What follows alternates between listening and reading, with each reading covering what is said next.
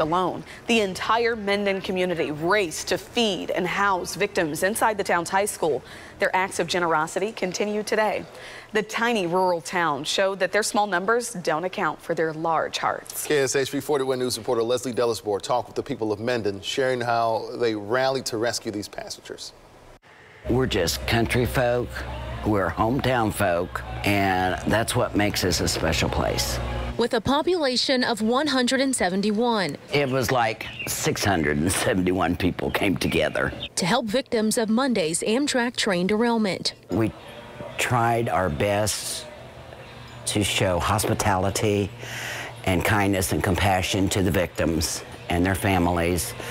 Everything was done from carrying in cases of water, medical supplies, gurneys, wheelchairs, whatever was needed was brought to the school. Where school superintendent Eric Hoyt opened Northwestern's doors and gymnasium floors to all those in need. There was no question about whether, the response was going to take place. It was just, how many and how quickly can we, get here to do what's needed. So we made some calls to drivers and to some staff members to kind of start the process.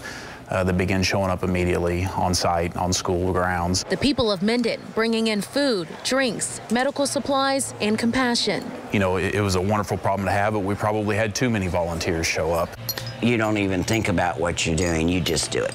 Tuesday, the Mendon community waking up in this quiet town felt like they helped the best way they could. Last night, whenever we knew that all of the injured people had been cared for and they were where they needed to be getting medical attention and everybody that was here was safe and sound and okay, that's when I kind of realized that, this was some pretty special things happened here today. We're such a small area and a rural area, but in times of tragedy and disasters, our community, our surrounding communities, everybody comes together. In Mendon, Missouri, Leslie Dellisboard, KSHP 41 News.